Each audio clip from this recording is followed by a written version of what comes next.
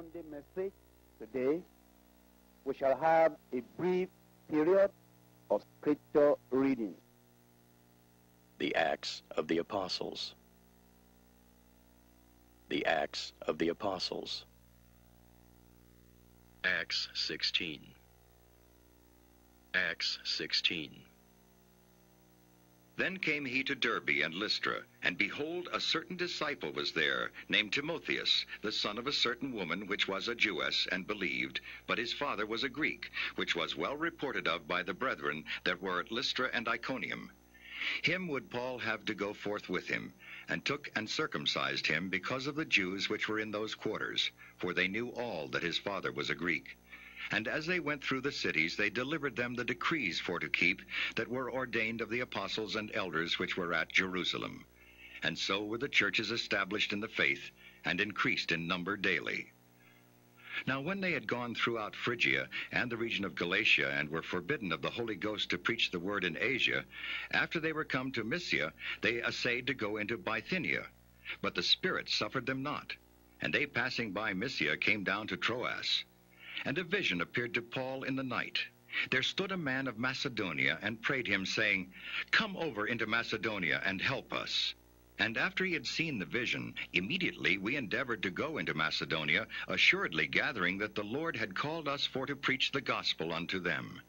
Therefore, loosing from Troas, we came with a straight course to Samothracia, and the next day to Neapolis, and from thence to Philippi, which is the chief city of that part of Macedonia, and a colony, and we were in that city abiding certain days.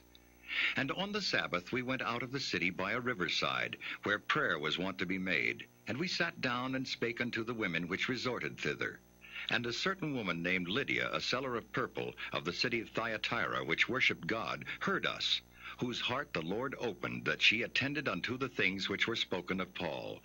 And when she was baptized, and her household, she besought us, saying, If ye have judged me to be faithful to the Lord, come into my house, and abide there. And she constrained us.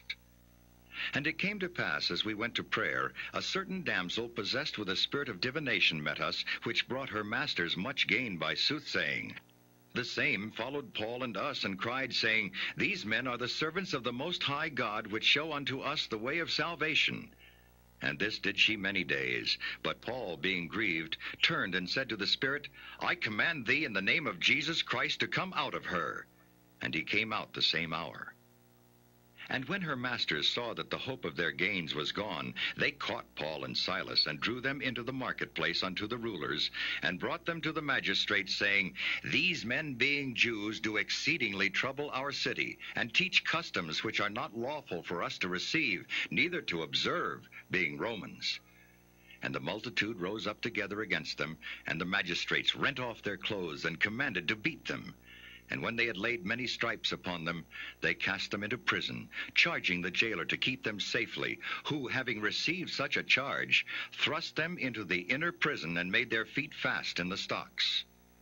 And at midnight Paul and Silas prayed, and sang praises unto God, and the prisoners heard them. And suddenly there was a great earthquake, so that the foundations of the prison were shaken.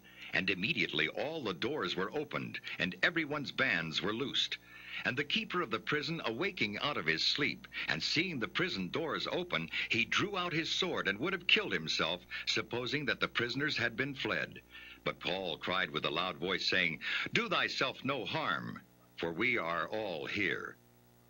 Then he called for a light, and sprang in, and came trembling, and fell down before Paul and Silas, and brought them out, and said, Sirs, what must I do to be saved? And they said, Believe on the Lord Jesus Christ, and thou shalt be saved, and thy house. And they spake unto him the word of the Lord, and to all that were in his house. And he took them the same hour of the night, and washed their stripes, and was baptized, he and all his, straightway. And when he had brought them into his house, he set meat before them, and rejoiced, believing in God with all his house. And when it was day, the magistrates sent the sergeants, saying, Let those men go. And the keeper of the prison told this saying to Paul, The magistrates have sent to let you go. Now therefore depart, and go in peace. But Paul said unto them, They have beaten us openly, uncondemned, being Romans, and have cast us into prison. And now do they thrust us out privily? Nay, verily. but let them come themselves and fetch us out. And the sergeants told these words unto the magistrates, and they feared when they heard that they were Romans. And they came and besought them, and brought them out, and desired them to depart out of the city. And they went out of the prison, and entered into the house of Lydia. And when they had seen the brethren, they comforted them, and departed. Acts 17.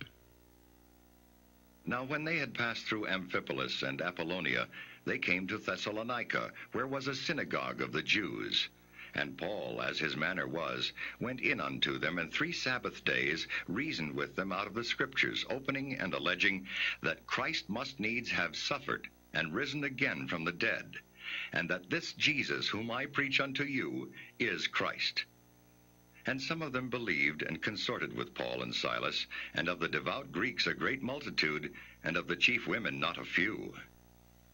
But the Jews which believed not, moved with envy, took unto them certain lewd fellows of the baser sort, and gathered a company, and set all the city on an uproar, and assaulted the house of Jason, and sought to bring them out to the people.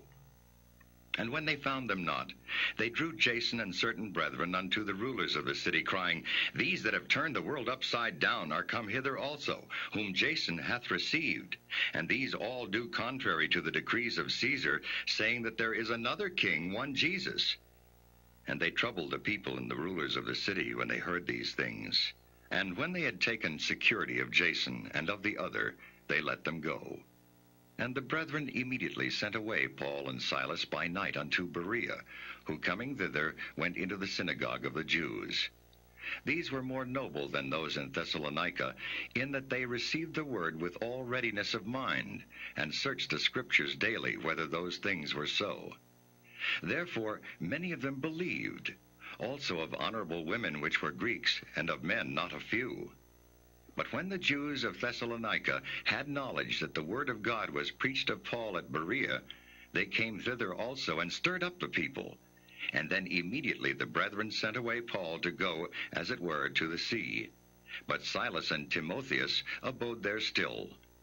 And they that conducted Paul brought him unto Athens, and receiving a commandment unto Silas and Timotheus for to come to him with all speed, they departed. Now while Paul waited for them at Athens, his spirit was stirred in him when he saw the city wholly given to idolatry. Therefore disputed he in the synagogue with the Jews and with the devout persons, and in the market daily with them that met with him. Then certain philosophers of the Epicureans and of the Stoics encountered him, and some said, What will this babbler say? Others some, He seemeth to be a setter forth of strange gods, because he preached unto them Jesus and the resurrection. And they took him and brought him unto Areopagus, saying, May we know what this new doctrine whereof thou speakest is? For thou bringest certain strange things to our ears. We would know, therefore, what these things mean. For all the Athenians and strangers which were there spent their time in nothing else but either to tell or to hear some new thing. Then Paul stood in the midst of Mars Hill, and said, Ye men of Athens, I perceive that in all things ye are too superstitious. For as I passed by and beheld your devotions, I found an altar with this inscription, To the unknown God. Whom therefore ye ignorantly worship, him declare I unto you.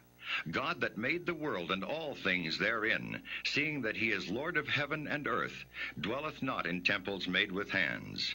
Neither is worshipped with men's hands, as though he needed anything, seeing he giveth to all life and breath and all things, and hath made of one blood all nations of men for to dwell on all the face of the earth, and hath determined the times before appointed and the bounds of their habitation, that they should seek the Lord, if haply they might feel after him and find him, though he be not far from every one of us.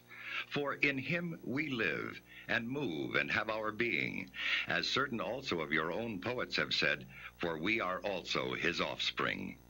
Forasmuch then as we are the offspring of God, we ought not to think that the Godhead is like unto gold, or silver, or stone, graven by art and man's device. And the times of this ignorance God winked at, but now commandeth all men everywhere to repent, because he hath appointed a day in the which he will judge the world in righteousness by that man whom he hath ordained, whereof he hath given assurance unto all men, in that he hath raised him from the dead. And when they heard of the resurrection of the dead, some mocked, and others said, We will hear thee again of this matter. So Paul departed from among them. Howbeit certain men clave unto him and believed, among the which was Dionysius the Areopagite, and a woman named Damaris, and others with them. May God help us to be doers of the word. Amen.